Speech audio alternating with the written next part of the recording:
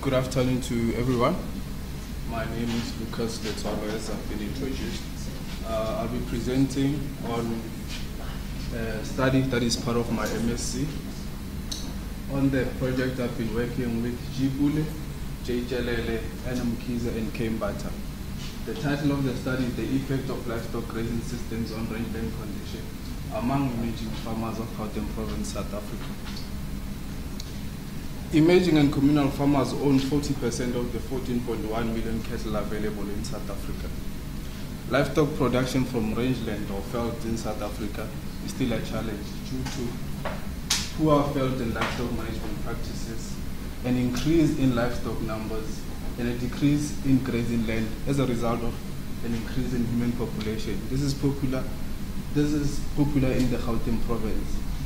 Because of these factors, many of the farmers, particularly those in the emerging sector, remain poor. Studies that were done in South Africa reveal that 60% and 30% of South Africa's rangelands are in poor and average condition respectively, while only 10% is in good condition.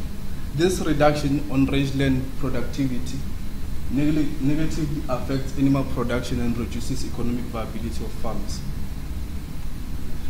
Different grazing systems introduced to emerging and communal farmers seem not to be effective in improving veld condition.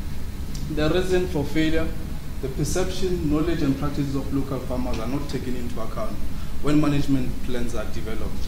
Secondly, modern rangeland management techniques such as fodder flow planning and veld management are really practiced.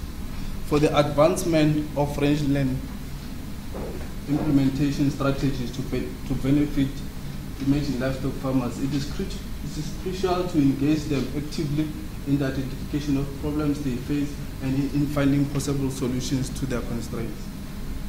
Little information is known on the effect of livestock grazing system on rangeland conditions, particularly among emerging farmers in South Africa. The aim of this study is to investigate the effect of grazing systems, continuous herding and rotational on veld condition among emerging livestock farmers of the Gauteng province. For this study, we defined these grazing systems as follows. Continuous as a system where animals have continuous access to the same area of vegetation throughout the grazing period.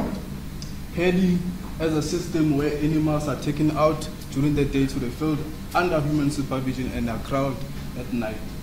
Rotational system is a system where animals are camp rotated during the grazing period. The Gauteng province is divided into metropolitan, district, and local municipalities.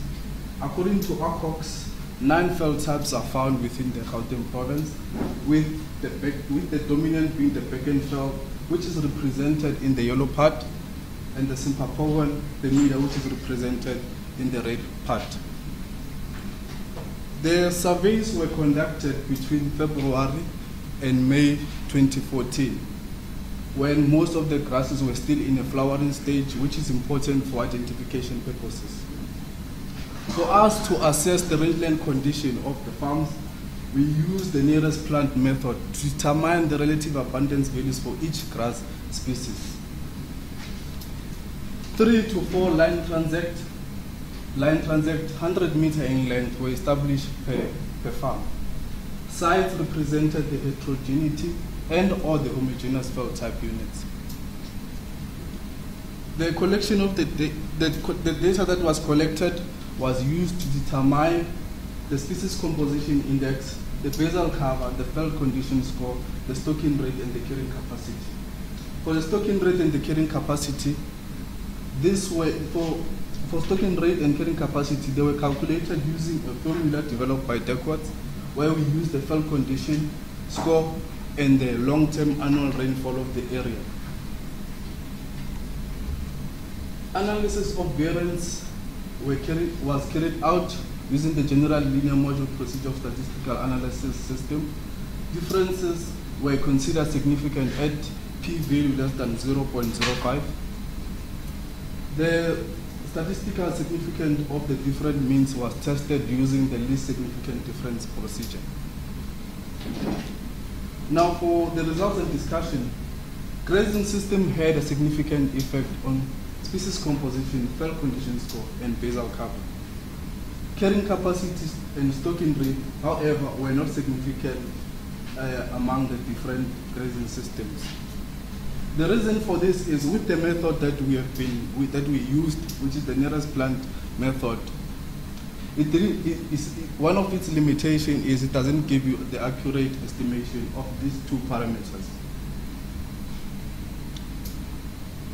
For the first graph, we looked at the effects of grazing system on species composition. Species composition, this is the number of grass species that were recorded along the line transect. We found that with heading, species composition was significantly higher with heading compared to rotational grazing system. Interestingly, continuous grazing system was neither different from heading nor rotational grazing system. One of the reasons attributed to this was past management practices, which could have caused a decline in the species, which is something also that we didn't take into account when we were doing the study. Second graph, we looked at the effect of grazing system on fell condition score. Fell condition score is an index of how palatable species are to livestock and wild ungulates. We found more palatable and productive grass species where a heading system is used, followed by rotational, and lastly continuous grazing system. With heading and rotational grazing system, these systems, animals do not have a chance to select areas and species. As a result, they do not get a chance to deplete species. However, with continuous grazing system, animals have a chance to select areas and species. For the third graph, we looked at the effect of grazing system on basal cover. The basal cover is an index of how soil is resistant from erosion. We found that heading and rotational were not different. However, continuous was different from the two grazing systems. With continuous grazing system, one of the factors that could have contributed to this is the impact of grazing and trampling on the vegetation. For this study, we conclude that heading system consistently improves species composition, fell condition score, the basal cover, and can potentially improve the rangeland condition of the emerging livestock farmers of Gauteng. Thank you.